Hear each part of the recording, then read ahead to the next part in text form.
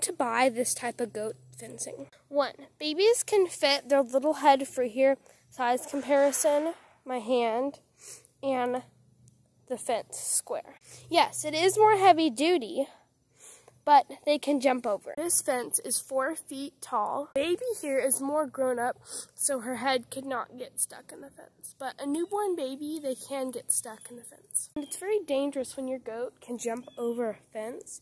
Yesterday, the mom jumped over the fence and her leg got caught. She was hanging upside down, but luckily she was okay and no injury. But when you are building a goat fence, you do want to put the post on the outside and the inside. On corners, outside and inside, but mainly on the outside, because goats lean against the fence.